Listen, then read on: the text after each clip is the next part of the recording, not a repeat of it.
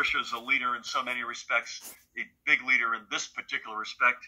With that, Patricia, over to you. Thank you so much, Governor Murphy, and good afternoon, everyone. Black people have been undercounted since the decennial census began.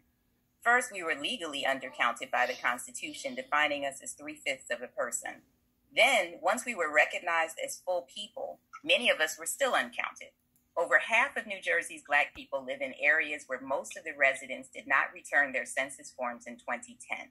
People of color, low-income individuals, young children, immigrants, and those with fear or distrust of the government are most likely to go uncounted.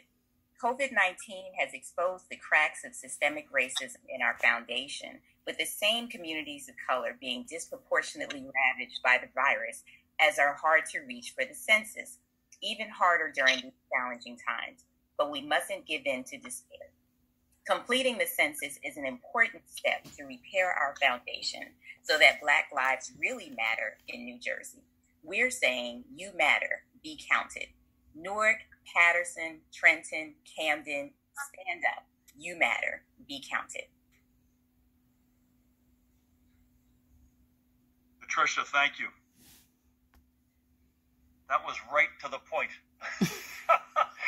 God bless you.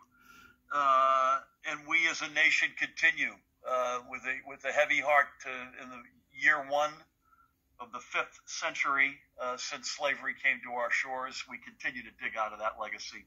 Thank you for your leadership, Patricia. I don't know where we'd be without you.